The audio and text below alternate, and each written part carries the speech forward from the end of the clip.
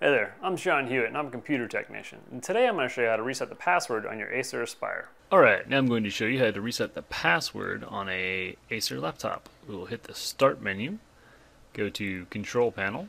From the Control Panel, you go to User Accounts and Family Safety. Once you've clicked on that, click on User Accounts. Then on the account you have, you can decide to change your password, remove your password. So if you click on Change Your Password, all you have to do is enter your current password and then the new password and a hint. Or you can remove your password by just entering your current password. There you go, guys. That's how you reset the password on your Acer Aspire. See you next time.